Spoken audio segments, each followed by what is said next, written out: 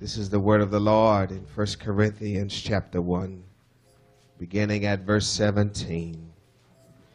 It said, "For Christ sent me not to baptize, but to preach the gospel, not with the wisdom of words, lest the cross of Christ should be of none effect. For the preaching of the cross is to them that perish foolishness, but unto us which are saved it is the power of God. For it is written, I will destroy the wisdom of the wise, and will bring to nothing the understanding of the prudent." God bless you. You may have your seats in the presence of the Lord. Heavenly Father, we thank you again for your unexplainable. We cannot pay for your unmerited love.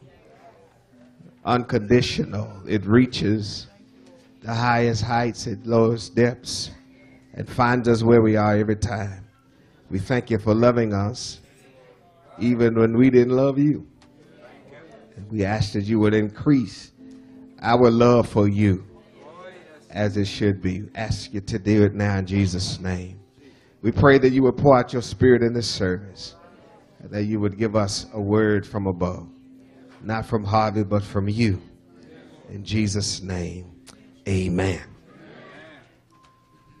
For Christ sent me not to baptize, but to preach the gospel, not with the wisdom of words, lest the cross of Christ should be made of none effect. The preaching of the cross is to them that perish foolishness, but unto us which are saved, hallelujah, it is the power of God. As it is written, I will destroy the wisdom of the wise, I will bring to nothing the understanding of the prudent. On a hill far away stood an old rugged cross, the emblem of suffering and shame. And I love that old cross where the dearest and best for a world of lost sinners was slain. So I'll cherish the old rugged cross till my trophies at last I lay down. I will cling to the old rugged cross and exchange it someday for a crown. On last week, we began our journey to Calvary with this message, the preaching of the cross. And we said unequivocally that the execution on the cross was a form of capital punishment. It was a method of deterrent. We added that to die on the cross was in some ways a payment back to the victims of the family upon which the crime had been operated. We said not only was it a payment to the family, but it was also a payment to the state, the municipality, the country where the crime had occurred. To die on a cross was one of the most humiliating forms of death. It was public. The criminal was exposed nakedly there. Nowhere to run, nowhere to hide. And anyone and everyone could see for themselves the actual dying of that individual. But today we want to look more intently at these verses and glean from these three verses the subject, the cross of Christ. The cross of Christ, because as Reverend Bernard pointed out that it is on a hill far away. There is an old rugged cross. And Reverend Bernard had took the time to point to each of us a clear indication that he saw no difference between the cross and Christ. Well, he said that through a vision from above, I could see clearly that the Christ and the cross were inseparable. Praise the Lord. My brothers and sisters, it is not only is Reverend Bernard right and correct in his assessment of the cross and Christ, he is in line scripturally with what the Bible teaches us about Jesus and the cross.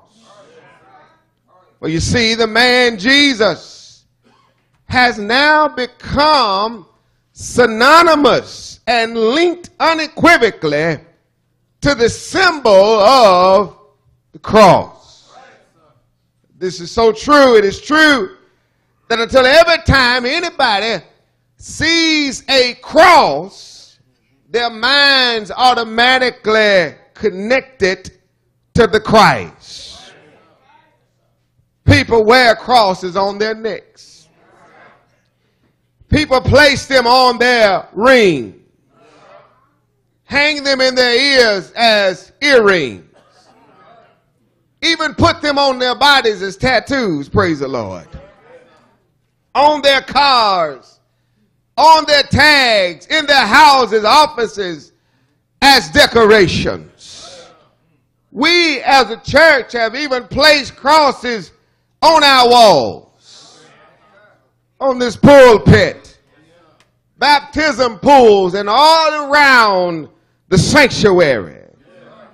But every time anybody sees the cross, we do not have to put in caption, we're talking about Jesus. Because they automatically know that there is an unbreakable link. As Reverend Bernard would say, there is something inseparable about the cross and Christ.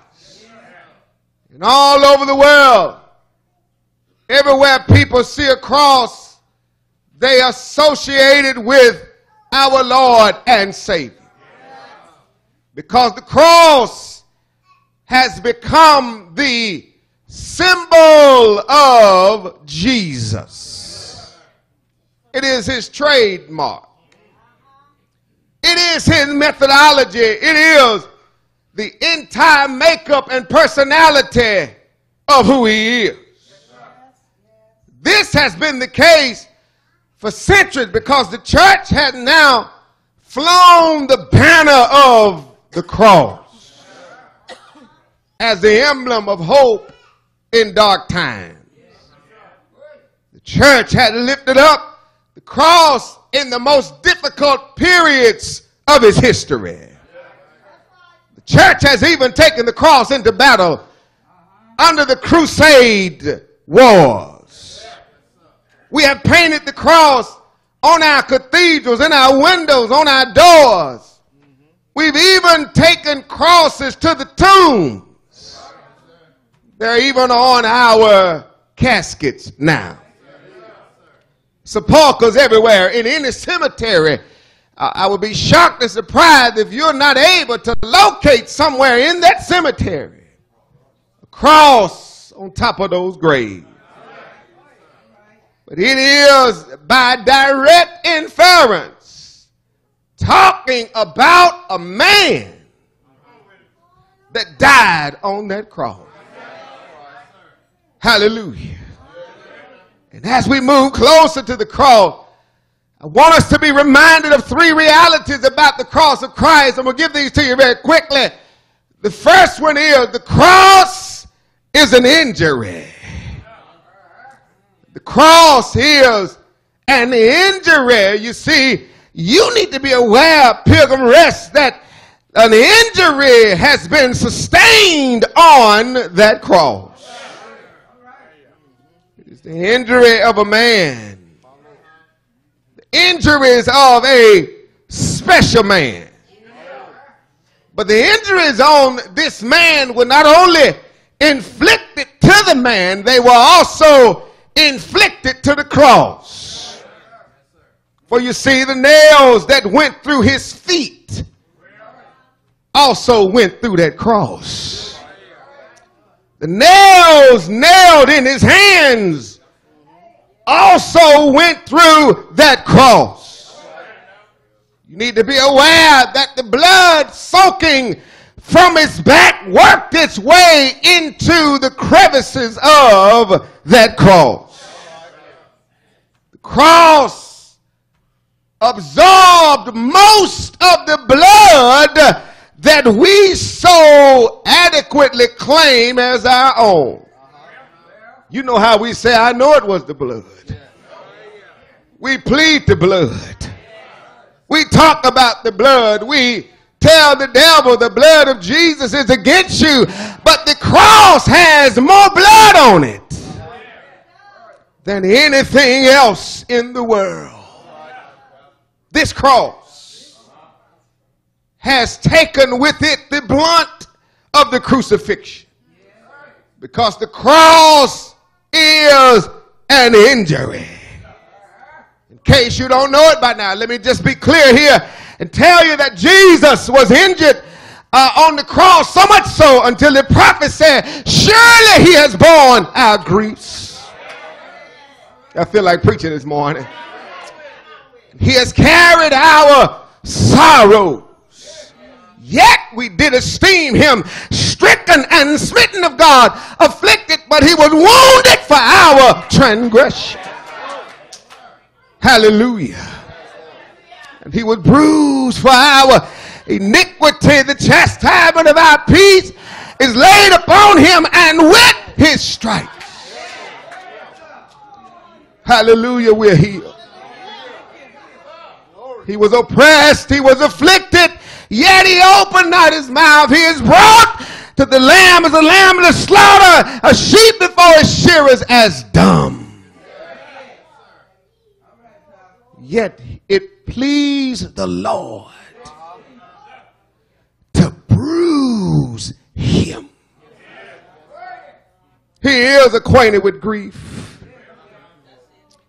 He is fully aware of what you're going through.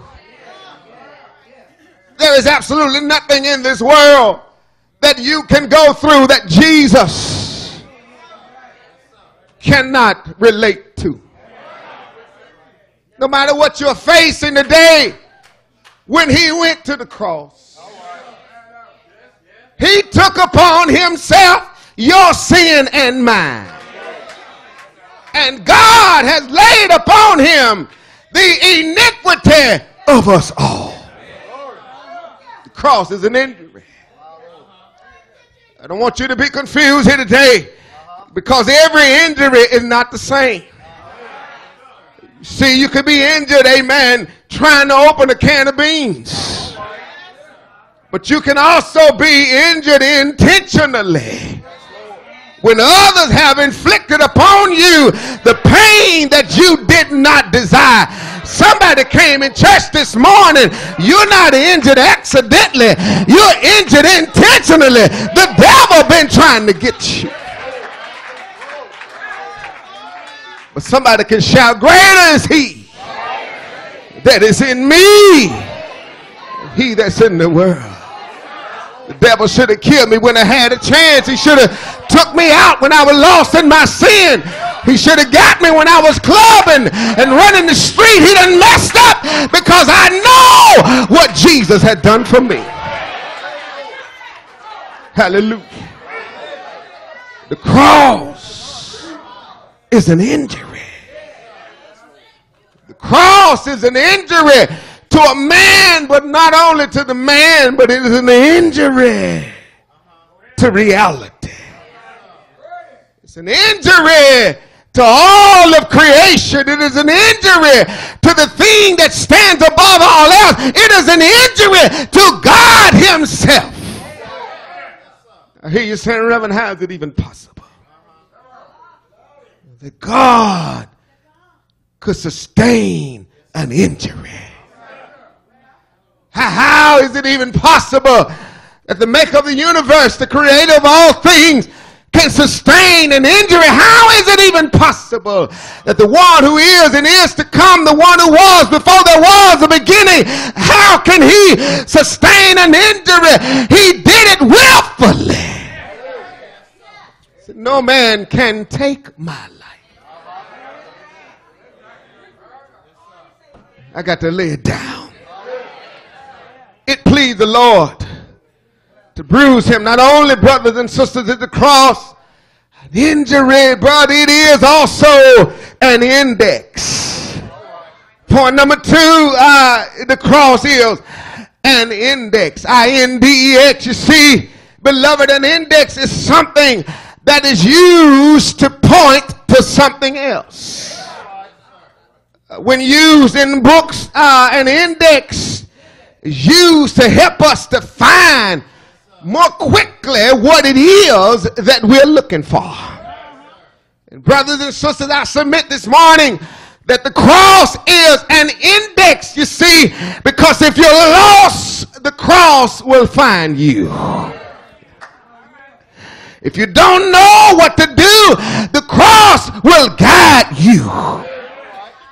If you're in sin, the cross will set you free. If you don't know which way to go, the cross will show you the way. It is an index because if you feel like giving up, the cross will give you some strength from the inside out. I tell you, it's an index because it will help you to find what you're looking for. So many people are looking for peace in the wrong place and they'll never find it.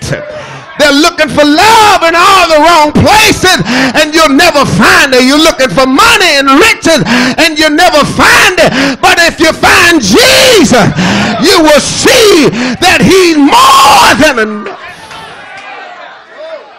Look at somebody and say he's more than enough. Oh yeah, there's an old song that says I found everything that I need and I found it at the cross.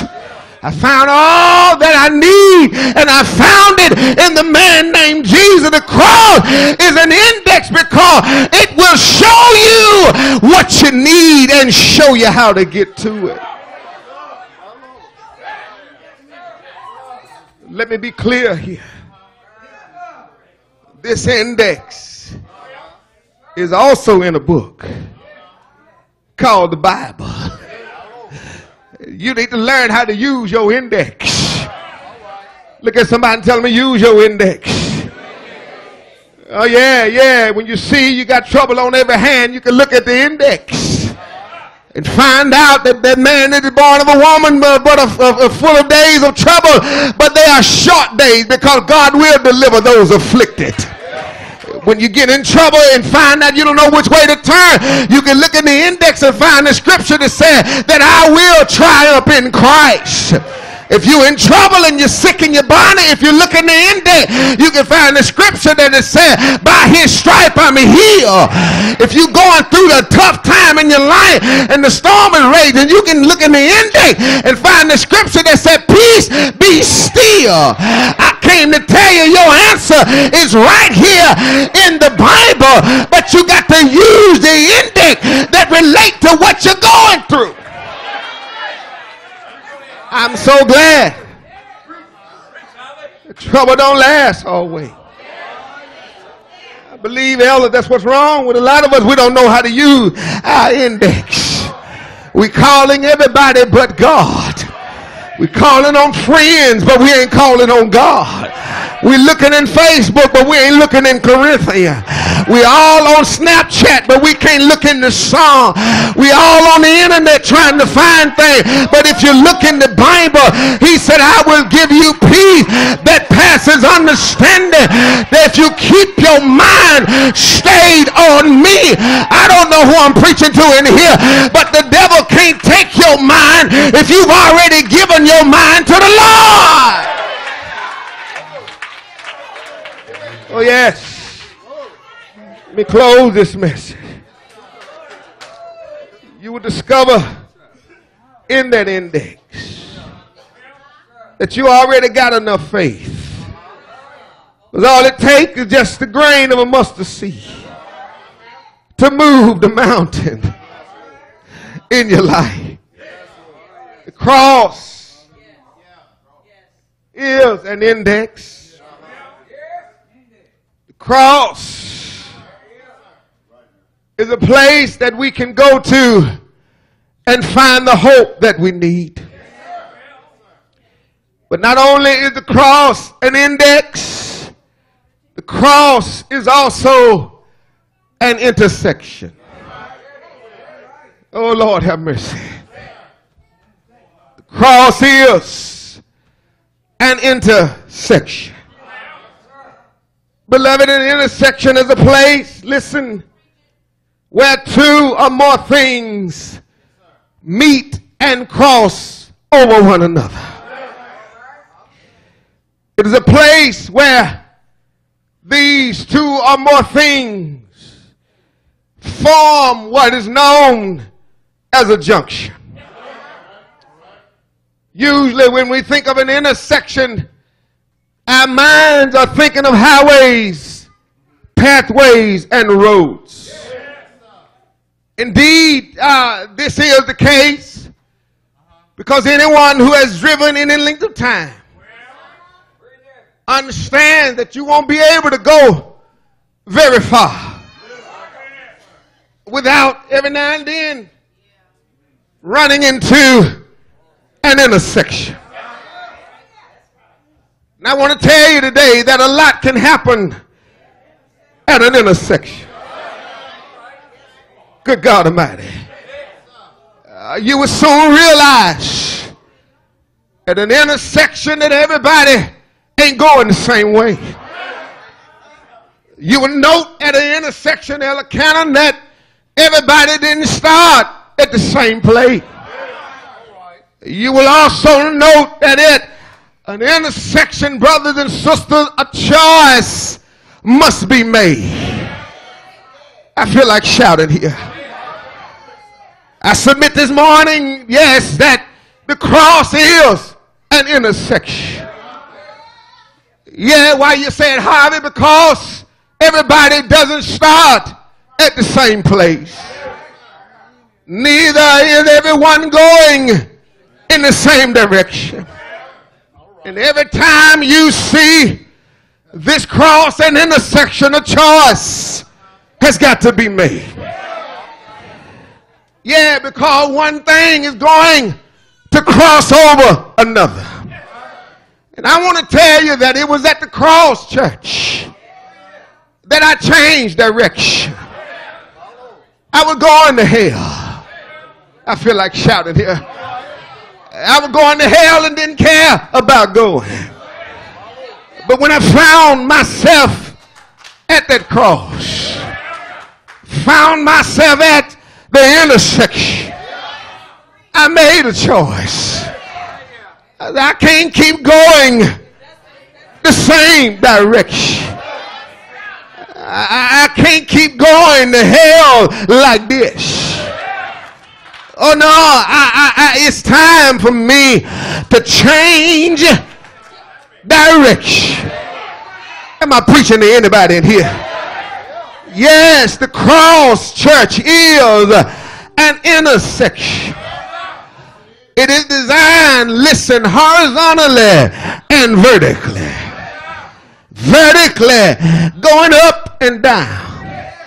Horizontally, going from side to side. Hallelujah to the Lamb. In other words, church, it doesn't matter where you are. Doesn't matter if you're on your way up or on your way down. It doesn't even matter if you're going from side to side. I came to tell you that at the cross, at the intersection, a choice has got to be made. Hallelujah. And at this intersection that Jesus hung there on the cross, a lot of other things began to intersect as he hung between heaven and earth. Innocence was hanging there, but guilt was hanging there too. Poor and rich intersected at the cross. The strong and the weak intersected at the cross. The lame and the leaping crossed over at the cross. Belief and unbelief made a cross at the cross. The up and the down found themselves at this cross. Time and eternity intersected at the cross. The righteous and the unrighteous made an intersection there at the cross of Calvary. The good and the bad hung there at the same time at the cross. Forward and backwards was hanging at the cross. Holiness and unholiness was hanging at the cross. The saved and the unsaved was there at the cross. The healed and the diseased intersected at the cross. Unity and disunity found itself at the cross. Divinity and humanity was hanging there at the cross. Blindness and sight was hanging at the cross. Deafness and hearing made an intersection at the cross. The real and the artificial made an intersection at the cross. Part-time and full-time made its way at the cross. Pain and relief intersected at this cross.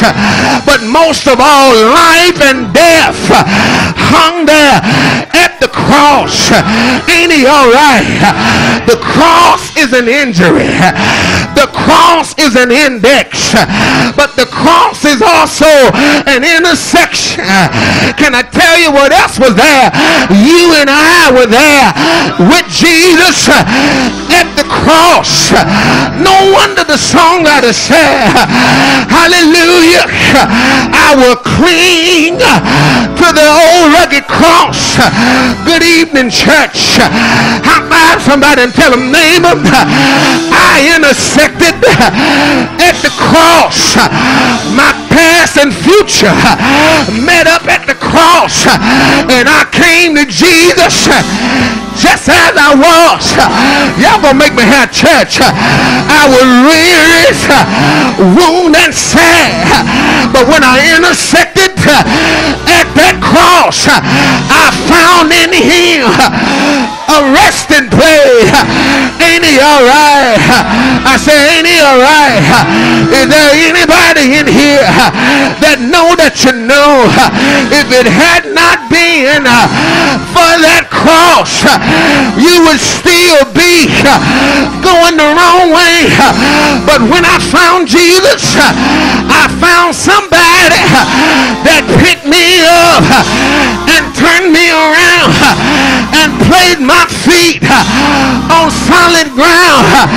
I'm not ashamed to talk about that cross. I'm not ashamed to let the world know that that cross has been my redemption. That cross has healed my body. That cross has brought me out. I would have been crazy, already in prison, or dead and in hell, but the cross looked beyond my fault and saw my need. Can you lift your hand and praise the Lord for the cross?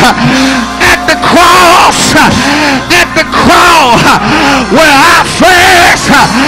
saw the light.